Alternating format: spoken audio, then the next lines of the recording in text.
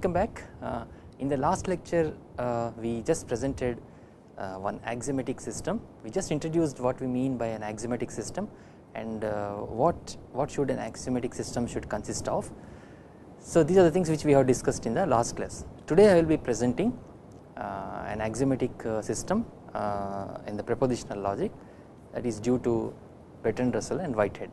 So we will be taking into consideration a portion of the famous book Principia Mathematica, where Bertrand Russell and Whitehead talked about deduction. So we will be focusing our attention on that particular portion of that book, and then we will be trying to present his axiomatic system in the best possible manner. So any axiomatic system should have these three things at least. So it should have, to begin with, it should have some axioms which does not require any proofs. So they are like self-evident truths, etc.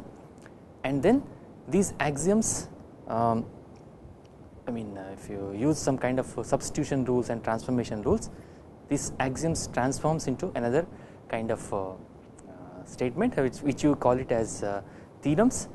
So what we have are first to start with axioms, and then these axioms are changing into theorems with the help of transformation rules, etc. And then only one rule that we will be employing here, that is the modus ponens rule, which is also called as rule of detachment. From alpha and alpha m plus beta you can obtain beta.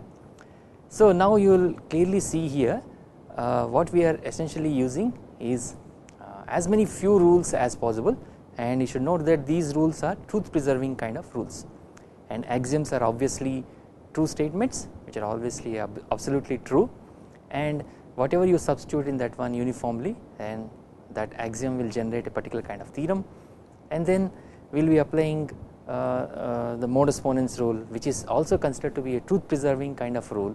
So it will generate, you will generate only theorems. So that means what essentially we are trying to do is that in a given formal language, let us say L, we are trying to find out proofs for all the valid formulas. So now you know that some formulas are valid maybe just by means of some truth table method, etc. and all. So now we are trying to generate proofs of these formulas by means of a particular kind of syntactic method which is called as axiomatic propositional logic.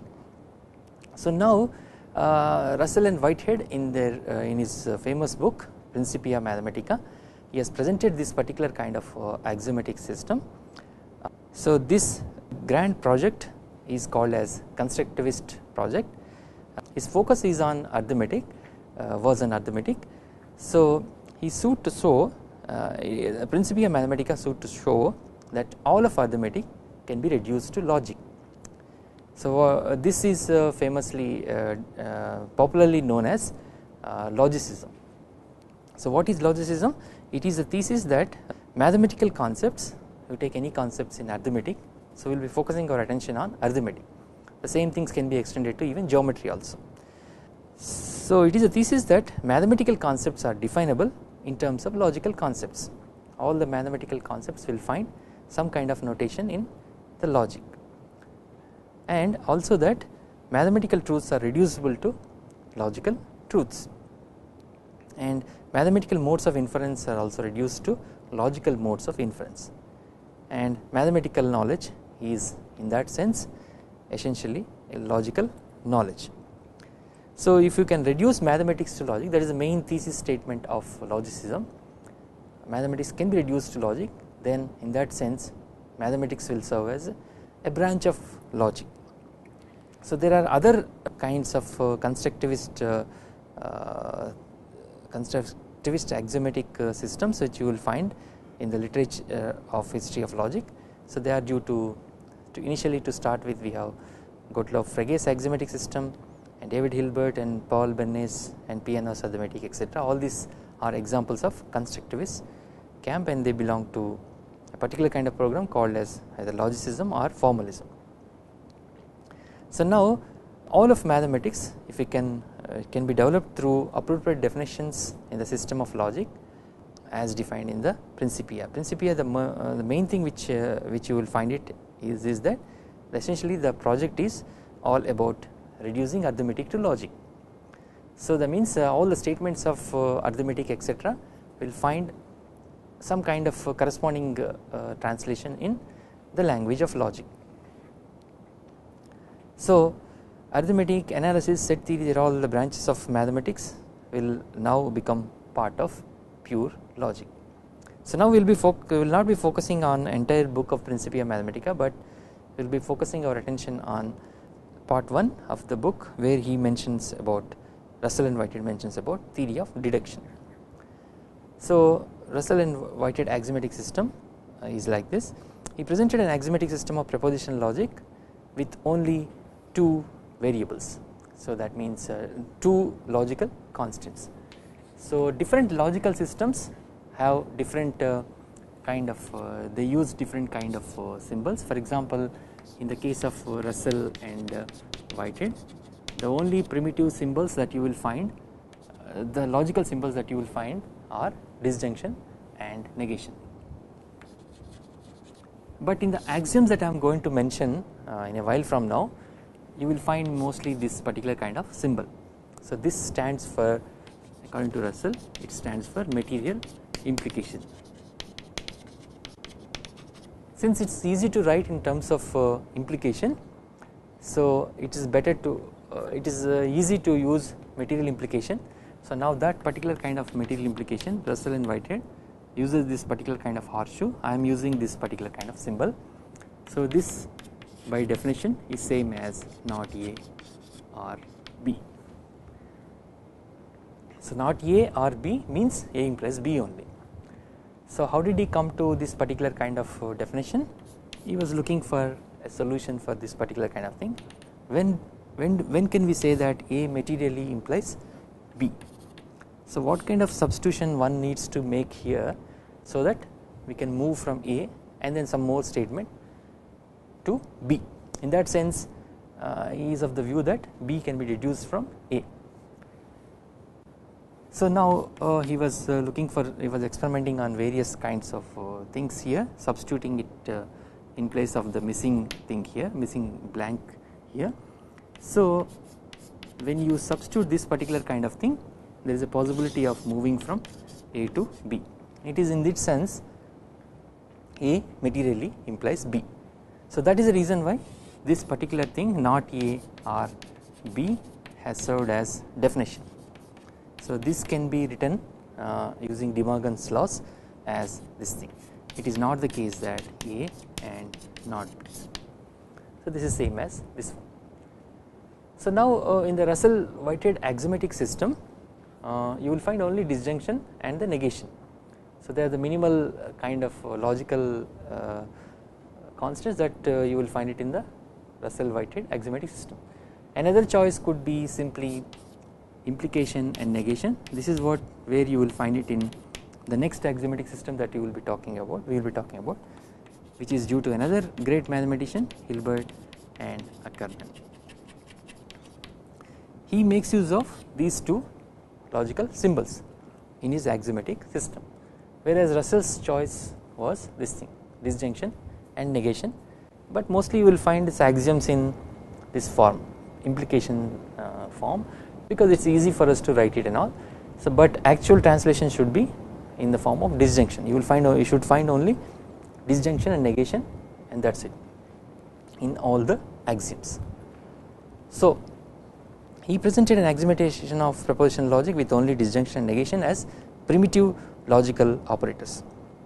Symbolic logic, according to him, consists of all these 3 things, but we will not be focusing our attention on all these things. First is the calculus of proposition. Calculus of proposition in the sense that when one proposition changes to another one, let us say P implies Q implies P, if you substitute something into it, it will change to another statement. So it is in that sense, change of propositions is nothing but the calculus of propositions. And the other one is about calculus of classes, something related to set theory, and the other one is the calculus of relations. But we will be focusing our attention on calculus of propositions. Basically we will be talking about a particular kind of method which is called as deduction. What we will be deducing? We will be deducing some theorems based on the axioms that were presented by Russell and Whitehead. So what essentially we are trying to talk about is simply like this. To start with, you have 4 or 5 axioms, and then you have some kind of transformation rules, and you have modus ponens, and now you can deduce whatever you think is truth in the arithmetic can be deduced by using the logical notations. You can deduce the truths of all these things. That means, deducing the truth means you are proving that particular kind of obviously valid statements, valid truths that exist in your formal logical system. So now, according to Russell, the propositional calculus is characterized by the fact that all its propositions have as hypothesis and as consequent the assertion of material implication. So what is central to Russell and Whitehead axiomatic system is this particular kind of material implication. So A materially implies B for Russell and Whitehead is like this. It is not the case that A or B is the case. So this is the way he came up with this particular kind of thing. A materially implies B only when you can make this particular kind of substitution. Of course, this substitution is same as this one. It is not the case that A and not B. So what is central to Russell-Whitehead axiomatic system is the material implication. If this is missing, then there is no way in which you can move from one proposition to another one. So in your proof, each step is considered to be a part of the proof and all. You cannot move from one step to another step without invoking this particular kind of concept, that is the material implication. So now it is in that sense all of its propositions have as hypothesis and is consequent. Consequent means the next step that follows from that particular kind of proposition is considered to be an assertion of some kind of applying material implication. So the definition of that one is that what you will see on the blackboard. So when you see the original work of Bertrand Russell and Whitehead book Principia Mathematica, which has 3 volumes, the notation would be very difficult to follow, but we are using a different kind of notation, but it is more or less we are conveying the same kind of information. But anyone who is interested in the actual notation and all, they should look into Principia Mathematica, but just for the sake of our understanding, I am mentioning the notation that is used by Russell and Whitehead in his path breaking book, the Principia Mathematica. Usually you will find some of these symbols and all, but you might find some more symbols, but at this moment we will be restricting our attention on propositional logic, axiomatic propositional logic. So that is why you do not see any quantifiers etc. now. So now the first one is that when he mentions star, it indicates some kind of number, or sometimes it is also used as some kind of chapter. For example, if you say star 1, it is some theorem in chapter 1. If you say 20, then it is in chapter 20 and then some theorem followed by that thing. We are using this particular kind of thing V dash, but Russell and Whitehead uses a particular kind of symbol which is called as assertion sign. So in the modern notation we will be using this particular kind of symbol. In the modern notation it is most convenient, so we use this particular kind of symbol. This means, suppose if 2 variables are there on both sides, this means y is deduced from x. So Russell and Whitehead in his book they use this particular kind of symbol, colon. So this stands for asserting some kind of a proposition. This is also called as assertion sign, obtained by employing the usage of material implication. So that particular thing, anything which follows after this assertion sign, it has to be either simply an axiom, or it can be a primitive proposition whose truth cannot be questioned at all. So they obviously are absolutely true, which is denoted as PP, or it should be a theorem. So that means an axiom, if it is an axiom, it do not have to have any proof. If it is a primitive kind of proposition, already true proposition like 2 plus 2 is equal to 4, it also does not require any proof, or it can be some kind of theorem and all, which is always true. So in Principia Mathematica uses DF stands for definition, and then these are the symbols that you will see in that book, full stop, colon, semicolon, and there are 2 colons each follows each other, follows. So that is used for some kind of punctuation. So in the contemporary modern logic textbooks, this stands for single colon stands for brackets, or sometimes some other symbol, 2 colons follows each other, may stand for square brackets, etc. So usually they convey some kind of punctuation marks. For example, punctuation marks are very important, in the sense in the last few classes we have seen that, for example, if you have P, R, Q and R. So what do you mean by saying that is it P, R, Q or R?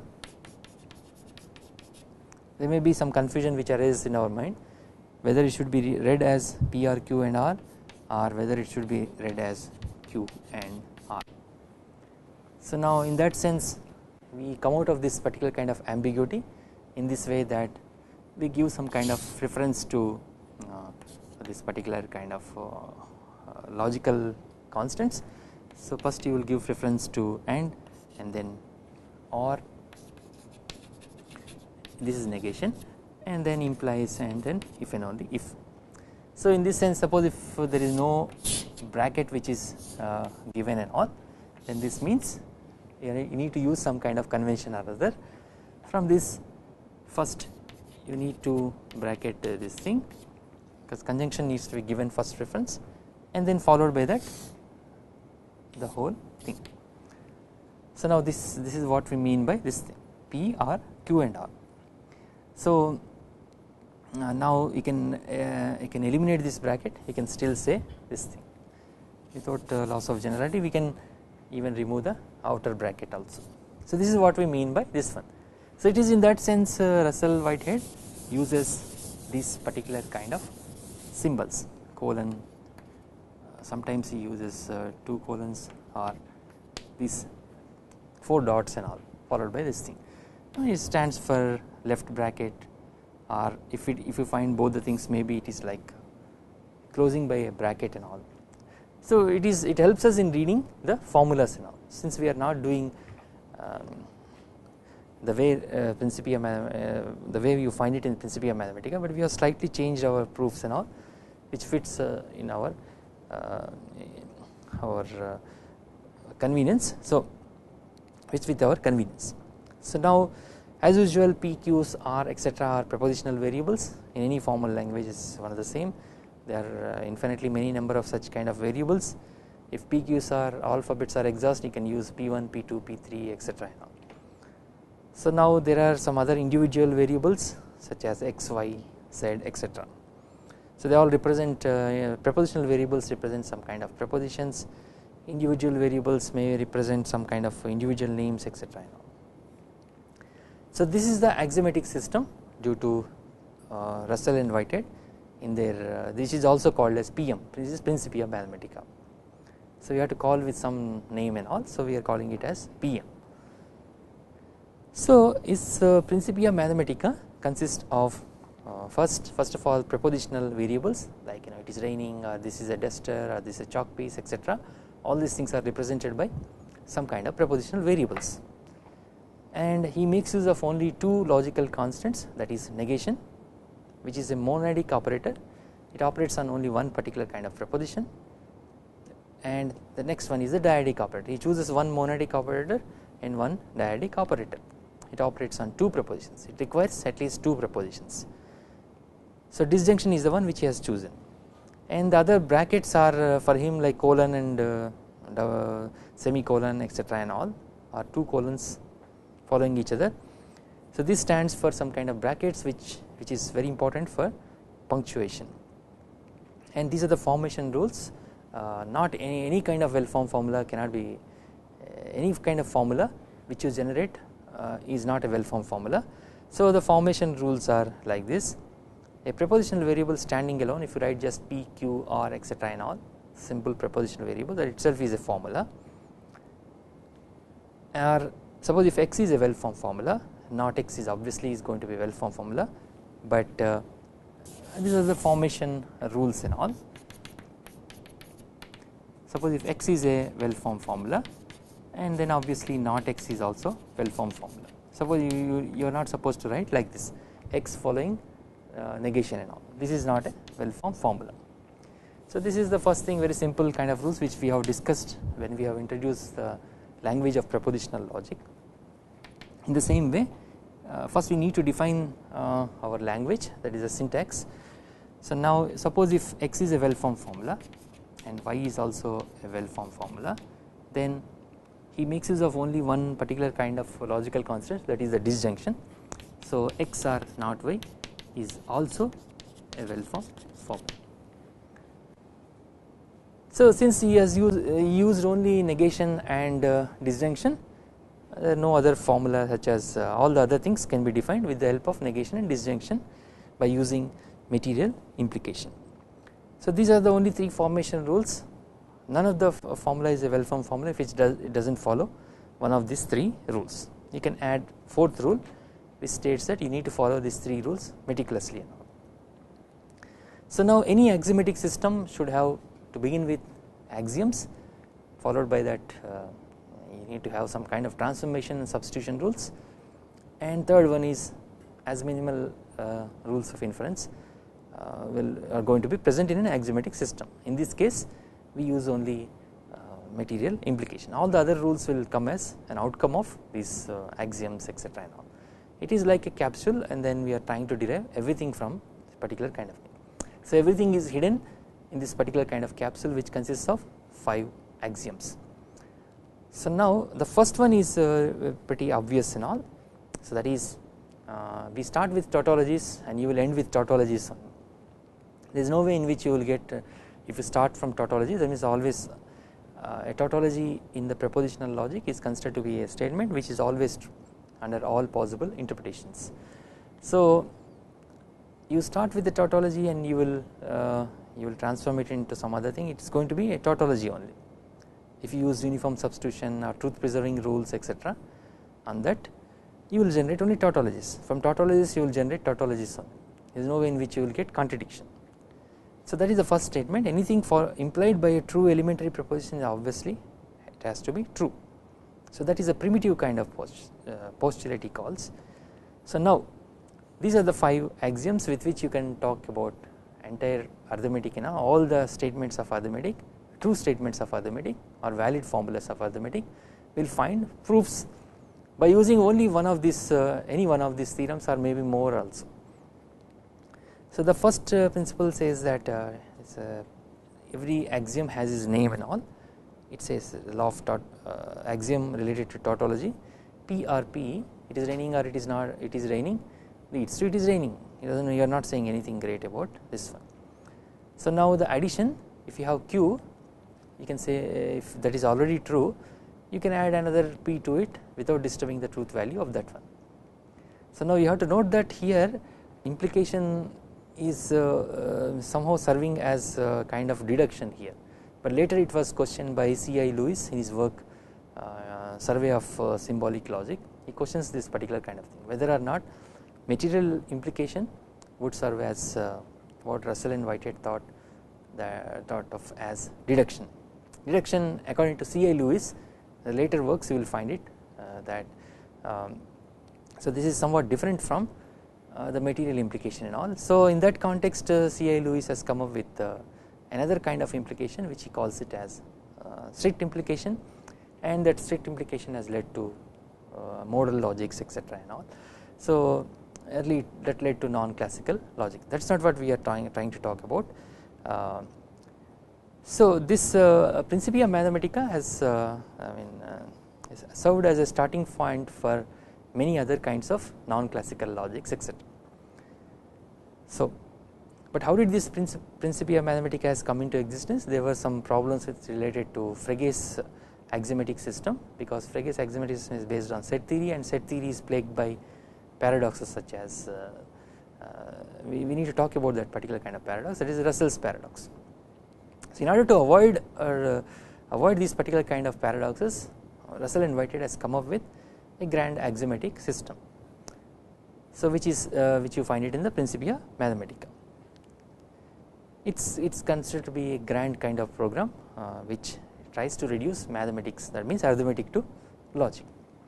So now all the arithmetic statements can be translated into one of these axioms, etc., and all, and from that you will generate lots of theorems that reflects one of the statements, true statements of arithmetic. This P's, Q's, etc. stands for truths of arithmetic. Or if you are not happy with this particular kind of thing, if you are interested in analyzing the simple switching digital circuits, this P's, Q's, etc. You mean some kind of switching circuits and all. So when I represent, suppose if I can represent P means P is closed, the switch is closed, or not P means P is switch is open. It is in that sense one can use these particular kinds of theorems, particular kind of formulas and all. So permutation is like this, it's like some kind of commutative property. P or Q implies Q or P. Association P or Q or R implies Q or P or R. And the summation rule, which was later questioned by a famous logician Paul Bernays, and he showed that this axiom can come as an outcome of one of these 4 axioms which you have stated, that is from 2 to 5. Using one of these things one can deduce the 6th one, that is the summation axiom. So it is in that context later in the later works of Russell Whitehead axiomatic system you will not find this particular kind of axiom, because it will anything which is deduced from some other kind of axiom which will lose its axiom status and all, so it will no longer serve as an axiom. So these are some of the simple axioms, but you must note that coming up with these axioms is the most difficult part and all. So one of the important characteristics of these axioms is that whatever you substitute for P, Q, etc. and all uniformly, you will generate only tautologies, because that is obviously a tautology, and if you all tautologies with uniform substitution or transformation will lead to tautologies. It is a machine that generates tautologies. So that is the reason why logicians are always interested in tautologies, in the sense that all tautologies are considered to be valid formulas, and all valid formulas are obviously have to have a proof. So these are some of the 5 axioms and all. These are some of the important transformation rules. So now in what way this axiomatic system is different from the ones which we have presented earlier, that is a natural deduction, etc. and all. In the natural deduction system, just like when you are playing some kind of game, you need to familiarize yourself with all the rules of the game and all. Just like that in the natural deduction we are familiarized ourselves with all the rules, etc. Like there are truth preserving rules, etc., and these truth preserving rules are added to some of the hypotheses and assumptions which are also assumed to be true, and then we have generated various kinds of truths. So that is what we have done in the case of natural deduction. So here we use as many minimal number of rules as possible, obviously 1 or 2 at most, and then mostly you will use as many less number of axioms, and then rest of the things are all derived from of course one important rule that we use is the rule of detachment. So now what we mean by rule of substitution, suppose if x I will be using a word thesis in the sense that it can be a theorem or it can be an axiom. An axiom is a self-evident kind of truth, a theorem is the one which is generated out of transforming this axiom into some other kind of state. By substitution you might, one axiom might lead to another kind of proposition, so that might lead to theorem. If x is a thesis can be considered as a theorem or even axiom. So in that sense we have some kind of flexibility in using this phrase, that is thesis means it can be either axiom or it can be even theorem. If there is only one line, for example in this case let us say consider 2 P or P implies P, so that does not need any proof and all because it is already an axiom and all. So the proof of that one is simply the same statement, you reiterate the same thing, P or P implies P, it is already an axiom, axiom does not require any proofs. So it is in that sense P or P implies P can be called as a thesis. In that particular kind of sense it can be called as an axiom, it can be called as a theorem. So if X is a thesis in that sense containing propositional variables P1 to Pn and Y1 to Yn is considered to be a well formed formula, there are well formed formulas, then how did we get this X? X is obtained from substituting Y1 with P1 and Y2 with P2 and Yn with Pn, then you will generate some kind of statement. That statement is also considered to be a thesis. This means it is already a theorem or it should be an axiom. So it is like this particular kind of thing. So this essentially says that, for example, if you take into consideration one particular kind of axiom here, P or Q or Q or P, this is what is in Russell-Whitehead axiomatic system as permutation. So now this is the formula that we have. So now you can substitute P implies P for P wherever P is there. Let us say you can substitute P implies P, uniformly you need to substitute, and then you substitute not Q for Q. So this should be read as not Q is substituted for Q.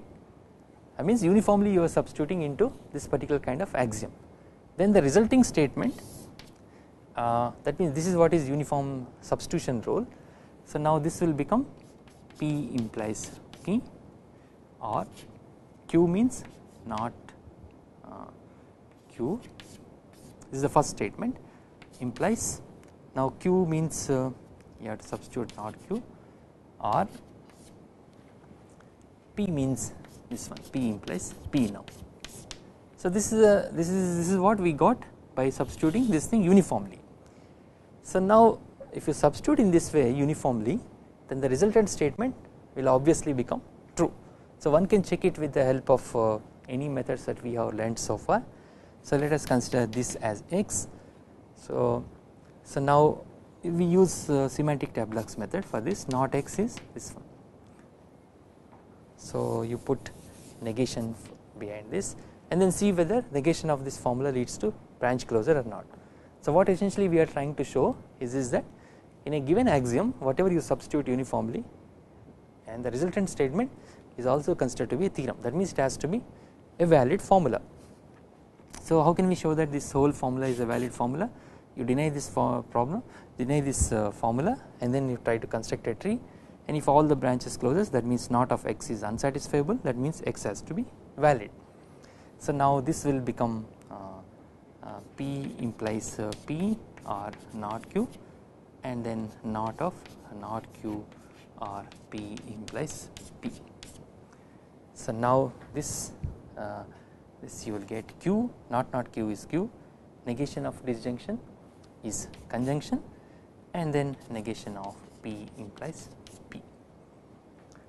So now negation of P implies P is nothing but P and not P. So this can be written as Q followed by that not of P implies P. Since you have P and not P, this branch closes and you do not have to worry much about the above statement. So what essentially we showed is simply this, that when you substitute anything uniformly for Q, anything uniformly for P, it will retain its tautology hood. So that is what we mean by uniform substitution. So if you can substitute some complex kind of thing into this one, but still it will turn out to be a theorem. For example, let us say P, you substituted P or P, P or Q or R for P, and then let us say not P implies Q, not P implies R for Q. So if you uniformly substitute with any kind of proposition, then the resultant formula is also going to be a theorem, but you need to ensure that the substitution should be uniform. For example, if you substitute P or Q here and then you substituted not Q or P and all, this is not a uniform substitution, because for Q you have substituted Q here only, but here you have changed it and you have used not Q, then you yourself will see that this is not going to be a tautology, that means it is not going to be a theorem. So a substitution has to be uniform, so then only your axiom will turn to another thing which is considered to be true. So that is what we mean by rule of substitution. And the second rule is a simple rule which is called as a modus ponens rule, or it can also be called as rule of detachment, etc. If x and x implies y are theses, they are already assumed to be true or at least theses, then y, the resultant one, is also called as a thesis, that is also considered to be true. So these are the minimal transformation rule one requires. So now in any axiomatic system we need to have some kind of definitions. So since Russell and Whitehead has used only disjunction and negation, so now we need to talk about other important connectives, that is implication, by implication and conjunction. And since he has used only negation and disjunction, all the other things should come as an outcome of that. How do you come up with this particular kind of definition? So he made use of the concept of material implication. So implication is defined in this sense, x implies y means by definition it is not x or y, or you can even write it in the form of a conjunction, that is it is not the case that x and not y. So now the conjunction is written in this sense. So using some kind of De Morgan's laws which are already there available to us, x and y is equivalent to, it is not the case that not x or not y. If you transform the same thing, it will become x and y. So now conjunction is defined in the sense of disjunction by using only negation and disjunction. The one which is there on the right hand side, you will find only negation and disjunction. So now x, if and only if y is same as x implies y and y implies x, where x implies y is defined as the first one, that is not x or y. So these are the definitions that are already there, and according to Russell and Whitehead, this is one of the important quotations which he has used it in the book Principles of Mathematical Philosophy, page number 149. So the axioms that we have presented here, the 5 axioms, are considered to be the formal principles of deduction employed in the Principia Mathematica.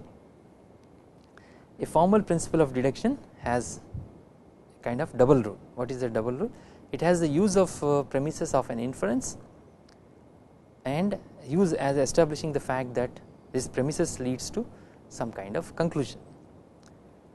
In the schema of inference, that means one proposition is transformed to another proposition, we have a proposition P and a proposition P implies Q, and from these two you will generate Q. That means you are already using the material implication. So now when we are concerned with the principle of deduction, our apparatus of primitive propositions has to yield both P and P implies Q as our inferences. So now what you are going to see in the proofs that follows from now is this, that when you are moving from one proposition to another proposition, somehow in some stage you need to have a proposition is in the form of P and another proposition is in the form of P implies Q. That allows us to infer Q by using the definition of material implication or the rule of detachment. So that is to say that our rules of deduction are to be used not only as rules which is their use in establishing P implies Q, but also as substantive premises, that is as P of our particular kind of scheme. So this is what he tells us in his book Principia Mathematica. So what essentially he says is that, so a proof is considered to be a finite sequence of steps etc and all 3 etc. So now you have reduced y from this one, let us say. So now that means x1 implies y, and now you have reduced this thing, x1 implies y and all. So now from 1 and 4 there is a way in which you can move to x1 detaches and then you will generate y. So these are all considered to be premises etc and all. In addition to that we can generate some kind of statements like this by using the material implication, I mean by using the definition of material implication as well as rule of detachment. So this is what is the rule of detachment. So now what is that Hlbert, Russell and Whitehead are trying to show? So now you have formulated an axiomatic system which consists of disjunction and negation, and we have some set of axioms, and then we also know that a true statement will lead to true statement only. That is the first kind of proposition he is talking about. And then we have transformation rules which preserves the tautologyness of your axioms. If your axioms are trimmed in such a way that the fine trimming will lead to only tautologies only. So now we ensured ourselves that in what way we can generate tautologies. So now all the valid formulas which you can think of should come as a theorem by using only these rules and all, only by using these rules and the axioms that I have given. So now here is one of the examples which is I have produced it as it is, which is used in the context of Principia Mathematica, but we use a different kind of notation. So star means in chapter 1 is a second kind of preposition or something like that. So now that single turnstile followed by colon, I mean that should be written as PRP, the whole thing in brackets. PRP implies P. So now this you will obtain it with the help of 3 steps. So now how do you generate this particular kind of thing? So we need to generate this PRP implies P.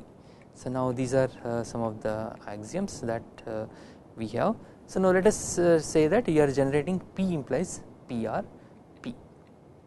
So now this is what is the axiom 1. So that is PRP implies P. I mean we are what essentially I am trying to say is that this is the notation which is used by Bertrand Russell and Whitehead. It is not a theorem of anything, it is considered to be an axiom. Axiom 1 is this one. So this can be obtained in our modern notation as follows. So first we will eliminate this colon and we will put some kind of square bracket, and then this will become PRP, and you will use the dot symbol dot there, and then we do not disturb this dot and all. So now in the second step we are assuming that dot means the brackets. So now PRP is in brackets and then P is also in brackets, and then we are removing the excessive kind of brackets and all, unnecessary kind of things and all. The outer brackets we removed, but still we can retain the same thing. Even in the second statement P in brackets does not make any big difference and all, it is same as P1. So now the formula becomes PRP implies P. So like this when you are trying to translate the ones which you see in the Principia Mathematica into our modern notation, some steps are involved in it. So first you can eliminate these colons etc and all, and then put it into the brackets and etc and all. This will become our modern notation. So but Russell has used as in the heading, that is a single turnstile followed by that colon, PRP and dot. That means you have to stop there, you have to give a pause there, and this symbol horseshoe is the one which he has used, but we are using the straight arrow in particular. So Bertrand Russell has used this one, and then this means some kind of square brackets, and then dot means a kind of bracket. For example, a dot is before this one means it is the left bracket, a dot after this thing, the right hand side is considered to be a right bracket and all. So like this we have used, and then we have translated into some kind of convenient kind of notation. So now what we will be doing from now is simply this, that any axiomatic system that you are trying to talk about, we have 3 laws of logic, that is law of identity, P implies P, and law of excluded middle, that is P or not P, and law of non-contradiction. It is not the case that P and not P at the same time. So now at least these 3 laws of logic should come as an outcome. Of course there are many, it is also expected that all the valid formulas should find a proof and all, but the bare minimum is that at least these 3 things should come as an outcome. You formulated a grand formal axiomatic system, and now you need to ensure that at least these 3 laws of logic will come as an outcome, because all the other things are constructions of these 3 fundamental laws of logic. So now let us try to prove some kind of theorems. So that is like P implies P etc. So now let us try to prove this particular kind of thing, which is considered to be kind of transitive property. So that is Q implies R implies P implies Q and P implies R. So now how do you prove this particular kind of thing? So now we need to use only the axioms that are listed there, that is the 5 axioms that we have, and you have to use transformation rules, and you need to use only modus ponens rule, and ultimately that proposition which is appearing in the blue color, the first one, Q implies R and P implies Q and P implies R. So you are trimming these axioms in such a way that it will lead us to this particular kind of theorem, that is Q implies R implies P implies Q and P implies R. So now in these cases you must note that what kind of axiom that you will be choosing, I mean that depends upon our some kind of creativity in choosing these axioms. You might choose any one of these axioms, but if you take some selective kind of axioms and all, then your proof might be consisting of less number of steps. So that depends upon only our creativity, etc. So in a way it's proving some kind of proving theorems is also kind of an art, just like programming is a kind of art. So this proving these theorems is also considered to be kind of art, because in somebody's proof it will have only 4 steps, or in someone might struggle and then you will come up with a 15-page proof and all. So you might ask, what is that we will be getting from these things, is because so in the reason why we are meticulously working on these proofs is because of this particular kind of thing, that is in the Euclidean geometry this is also considered to be an axiomatic system. So there are many things which are not part of the proof, or also outside the proof, are also taking part in the proof. So that we should avoid it and all. If a proof has to be rigorous, then everything needs to be stated explicitly, that is what we mean by axioms, and then from the axioms we transform it in, by using transformation rules and modus ponens, etc., and we will transform it into some other thing. So now how do we prove Q implies R implies P implies Q and P implies R? So now to start with, we used axiom number 5, so that is this one, Q implies R implies PRQ implies PRR. So this is what we have began with. So let us consider prove this particular kind of thing by using this thing. This is what we are trying to prove. Q implies R implies P implies Q implies P implies this is 1 second. Q implies R is that we are trying to prove Q implies R means P implies Q plus P implies R.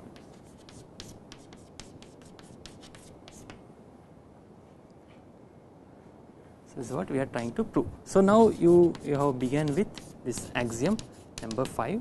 So that is PRQ implies what is that axiom, PRR. So now you begin with this particular kind of axiom. So now it appears to be more or less somehow you need to change these things in such a way, this axiom needs to be trimmed in such a way so that you will generate this particular kind of thing. So now there are many ways which you can think of, so that this will transform to a particular kind of thing. For example, what kind of substitution one need to make so that to transform these things into this particular kind of thing. Q implies R is same as this one, and then some kind of substitutions you need to make so that it will be this thing. So now in axiom number 5, suppose if you substitute not P for P, that means wherever P occurs you substitute it with not P, then what will happen, axiom 5 is transformed into this thing, Q implies R implies, so now P will become not P or Q, and this will become not P or R. So now this one, let us say this is 1 and 2 and 3, 2, you have to use definition here. What is the definition that you will be using? So P implies Q is nothing but by definition not P or Q. So now wherever not P or Q, this means this thing, Q implies R implies this means this one. So now the justification of this one is that this by definition is nothing but this one, P implies Q. So you need to put a bracket here. So now not P or R implies P implies R. So this is what we are trying to generate. So now in this proof you have only 2 steps with one substitution. You can transform this axiom, you are trimming this axiom into another kind of thing, statement, which is usually considered as theorem. So why it is called as a theorem? Each step of your proof is considered to be true, then obviously the final step of your proof is what we mean by a theorem. That is what we have defined earlier in the beginning of this axiomatic systems while talking about axiomatic system. The last step of your proof is considered to be a theorem. So this is the way to prove this particular kind of proposition. So there are other theorems which we can take up and we can prove these things in this way. So let us say you are trying to prove this particular kind of thing, P implies Q implies R implies Q implies P implies R. So now for this again you need to think in a certain way what kind of axiom which you can use so that you can come closer to this particular kind of theorem, if not in one step, at least by transforming into some other kind of steps using transformation rules and modus ponens, etc. So now you started with axiom number 4, that is law of association. In this case you started with P or Q or R implies Q or P or R. So now in this axiom 4 you have substituted Q for not Q, wherever Q is there not Q, and so then this will become this is what we have done in the second step, that is what you find it here, not P for P, and wherever you find Q you substituted with not Q. So then this association kind of principle you will get this thing. So now let us consider this thing, P implies Q or R implies Q or P or R. So this is what is called as axiom 4, and this is also called as association. So now what you have done here is that wherever P is there you have substituted with not P, and wherever Q is there you have substituted with not Q in A4. So now this will become not P or not Q or R implies this is Q means not Q or not P or R. You put it in the square bracket so that you will avoid the confusion. So now this by definition is this thing. In the second step we will write it Q implies R.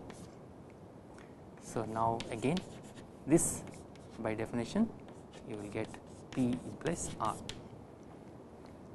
So now again you invoke definition on this one. So this is not X or Y, that means it is X implies Y, where X is here P not P, X is P and then Y is Q implies R. So that means it is P implies Q implies R implies Q implies P implies R. So this is the way to prove this particular kind of theorem. So now one might ask many questions here.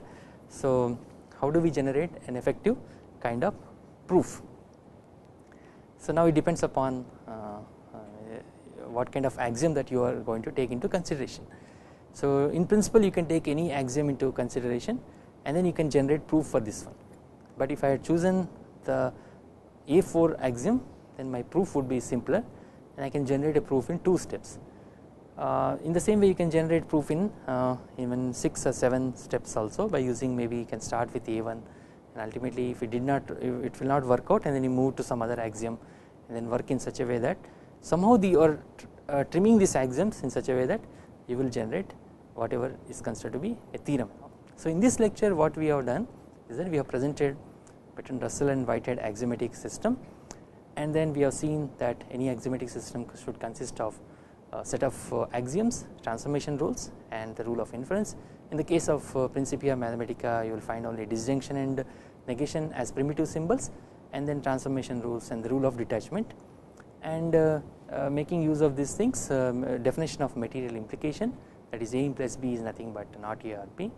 I mean, he could talk about all the other connectives based on these two primitive connectives by using the definitions. So now we have seen some simple kind of proofs in which we have transformed the given axiom. We started with an axiom and then we applied some kind of transformation rules. That means in a way we have used uniform substitution, etc., and then we trimmed these axioms in such a way that we generated whatever we decide to prove. So in the next class we will be talking about some more proofs in Principia Mathematica, like at least this law of identity, law of excluded middle, etc., and then we are going to see whether or not this Principia Mathematica is going to be consistent, or whether this system, formal axiomatic system, is going to be complete, etc., other things which we will be talking about in the next class.